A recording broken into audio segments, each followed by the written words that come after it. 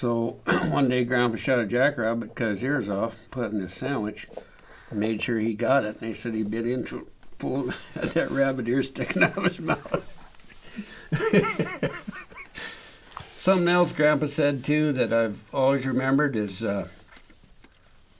if you don't know how to react to something, he said get all the advice you can and use your own judgment.